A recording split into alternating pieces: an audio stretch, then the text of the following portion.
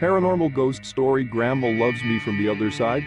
I am a 25-year-old female. For the purpose of anonymity, I will refer to myself as Sabrina. I am from Romania. English is not my native language, but I shall try my best to make the story easy to be understood. My stories contain what you would call angels, spirits, demons, archangels, satanic people doing forbidden sessions of voodoo and everything. But for this particular story, I sort of believe this is not necessarily a bad encounter, or so I lie to myself sometimes. There are many stories that I would love to share with you. You can either decide to share them, I do not mind, but mainly I just wish to talk with someone who has went through what I did and can understand and empathize with it based on your personal experiences. The one story that I can and will share with you for now, I need time to think if I'm ready to share the less fortunate experiences for now. I live in Romania. Our country has Orthodox religion, basically very similar to Christianity. We believe in God and Jesus Christ, with small certain similarities and differences. For example, it's the same as Catholics do. We keep the deceased for a night. We call it the sleeping duty or guard night. We do not take that body out of its house he or she has lived in for their entire life, in order to help the spirit find its way to heaven easier.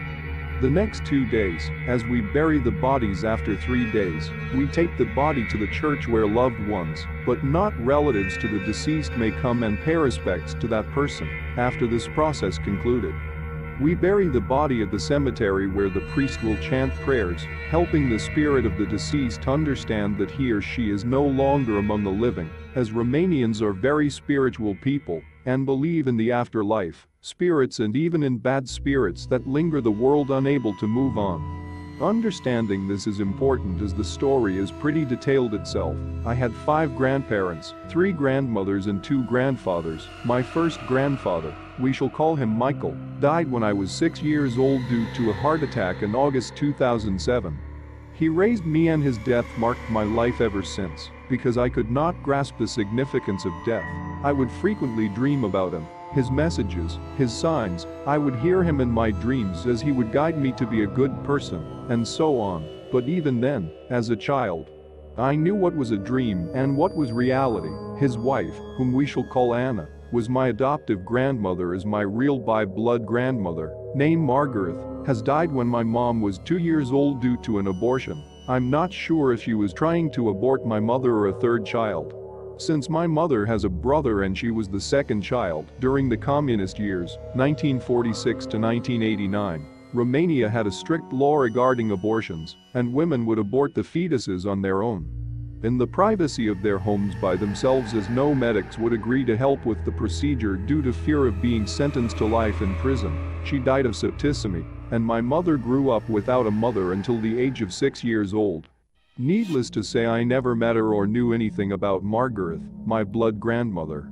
But this story is about my grandmother, adoptive one, named Anna. She was a very spiritual, wise, kind-hearted and intelligent woman. She never had children of her own. She adopted my mom and uncle. Their names are not important for the story. My grandfather, Michael, was only dating my grandmother, but after my mother had met her on a family visit on her site in Iasi, Moldova, it's a town in Romania, they got married soon after. My grandfather was a military general, and raising 2 children of 6 years and 13 years was hard. How they decided to get married?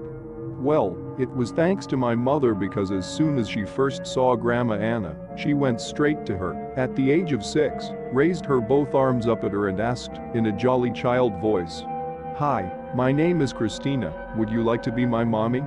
My grandmother burst in tears, picked her up and immediately created a connection with my mother, whom she raised and loved as her own. It was not the same for my uncle, as he was 13 at that time and knew his own mother. Margaret had died, and why? He denounced her and made her life much harder. After raising my mom and uncle, my uncle had 2 children of her own, a boy and a girl. She raised the girl, and when the boy was born, she had a calcium crisis that made her faint and hit her head. She refused to raise my cousin afterwards, as she was afraid she would drop holding the baby. My uncle never forgave her for that, and hated her even more. When I was born, I was the light of their life, as she loved my mother from moment one, and my grandfather Michael adored my mother. Because I am a replica of my mother, same eyes, same face, same body shape, they immediately took me in and raised me as my father worked in 3 different jobs, and my mom was a pediatric nurse and worked in shifts. I loved growing up with her. Like I said, she was an extremely spiritual person. She loved to meditate, she would tell me about her dreams, she taught me how to decode them and what it meant.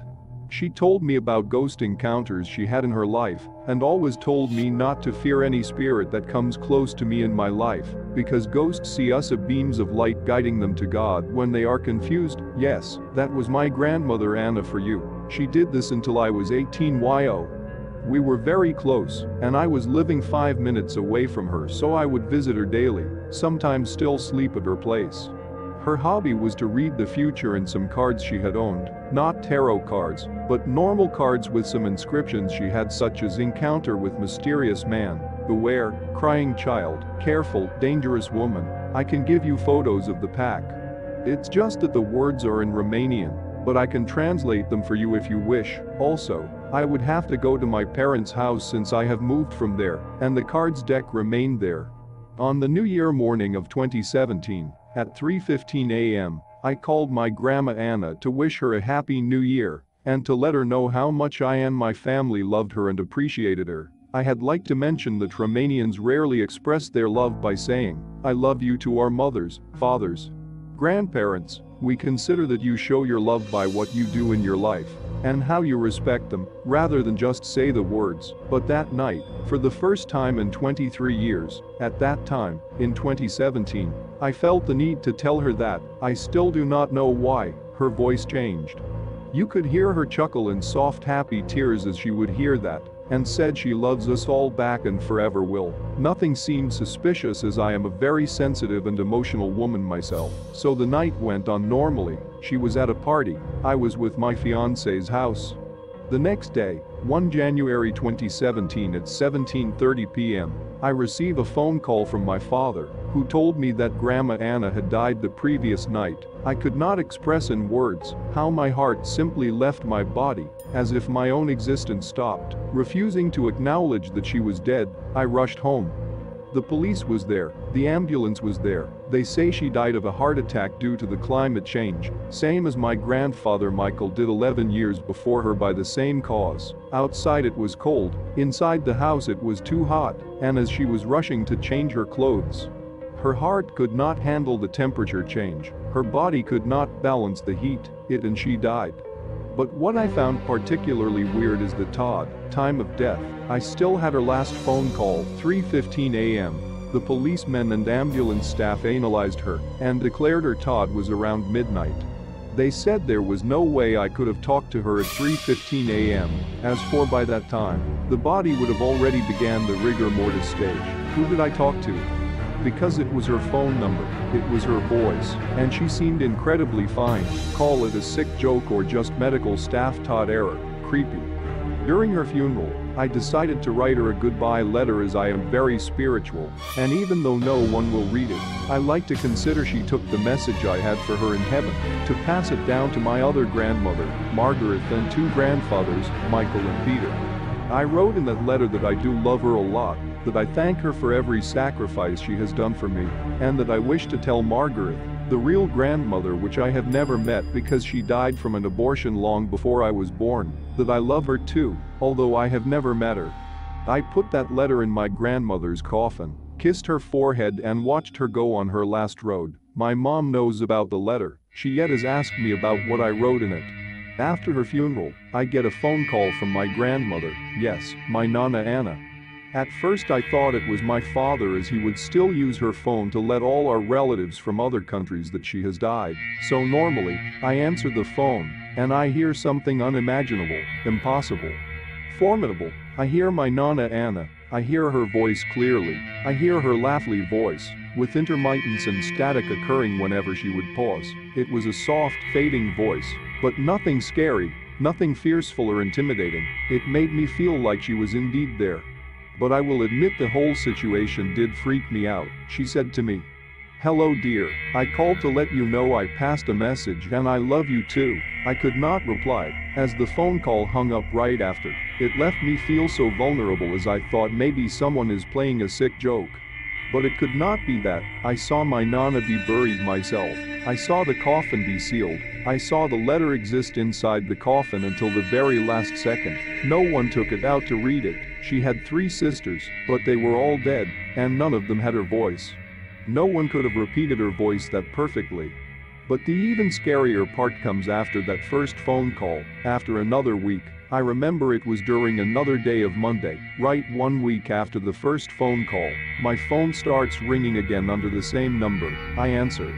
Already have forgotten about what has happened and I hear an old lady, a voice I could not feel familiar. I did not know who that lady was. It was a pretty soft but strong voice. It felt like a relatively young woman, but an experienced, I would say around 30 to 40 years or so.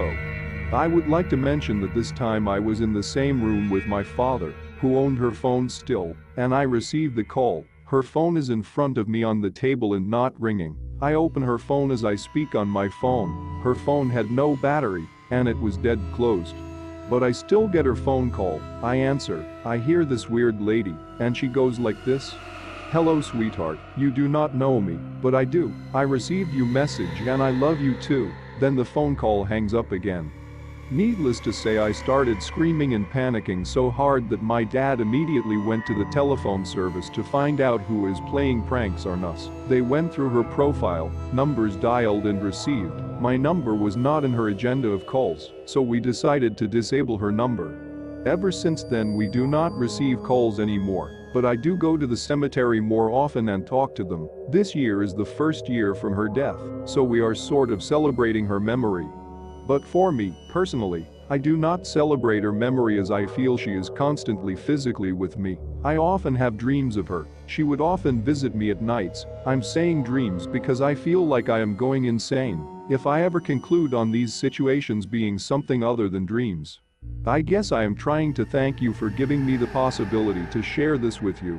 If you want to share my story further, to all the people out there who encounter ghosts or paranormal activity, I am going to say what my grandmother Anna taught me all my life. Do not be afraid of them, as they are just confused lost souls who see you as beams of light helping them to find God. The way you feel about them will conclude in the way they react and afterwards end up scaring you. Thanks for watching. If you enjoyed the video, hit that like button to support my work. And as always, enjoy the fear, my dear.